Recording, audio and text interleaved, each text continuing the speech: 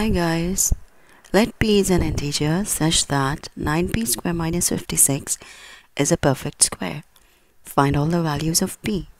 So here, let's write down what is given to us.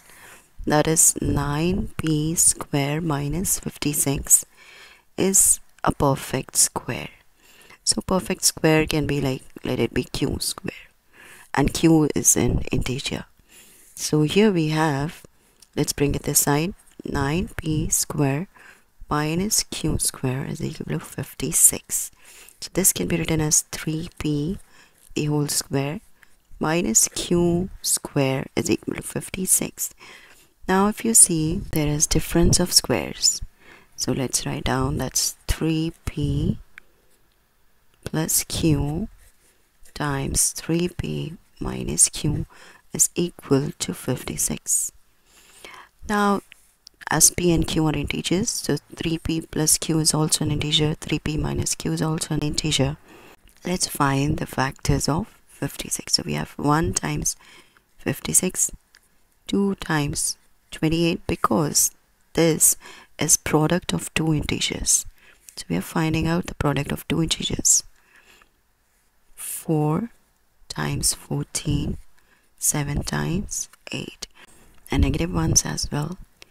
Minus 1 times minus 56, minus 2 times minus 28, minus 4 times minus 14, and minus 7 times minus 8. Now, as we know, let's take the sum of the roots. That is 3p plus q plus 3p minus q is equal to 6p. p plus 3p, 6p. q cancelled, so you get 6p. So it should be a multiple of 6. Let's check. 56 plus 157 is not a multiple of 6. 28 plus 2 is 30. 30 is a multiple of 6. Yes. 4 plus 14, 18 is a multiple of 6. 7 plus 8, 15 is not a multiple of 6.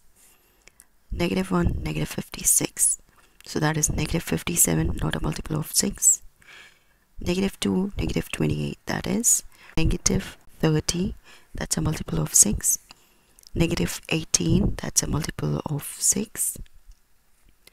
Negative 7, negative 8, so that's negative 15, and that's not a multiple of 6. So from here, what do we get? 3p plus q plus 3p minus q is equal to, if I have p, bring it this side, it's divided by 6. So divide the product of two integers by 6, you will get the value of p. So here from this one, 2 plus 28 is 30. 30 divided by 6 is 5. So the value of p is 5. From here, 14 plus 4 is 18. 18 divided by 6 is 3. Now from here, minus 2 plus minus 28, that's minus 30 divided by 6. So p is equal to negative 5.